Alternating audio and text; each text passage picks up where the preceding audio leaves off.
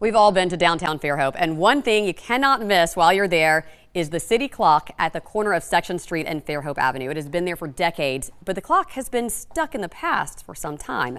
As WKRG News 5's Whitney Leibold reports, a local watchmaker is going to make sure time no longer stands still.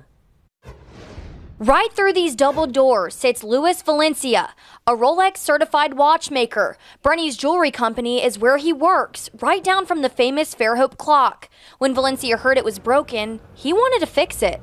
Well, I had a store in Florida for 30 years almost, and I donated the clock for that town, and so I knew how they operate.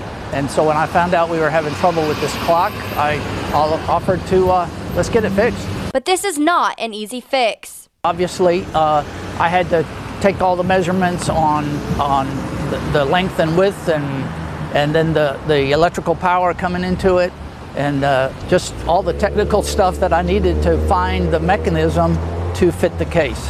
Valencia says that the cost of repairs is around $1,500, but Brenny's will be the one covering it.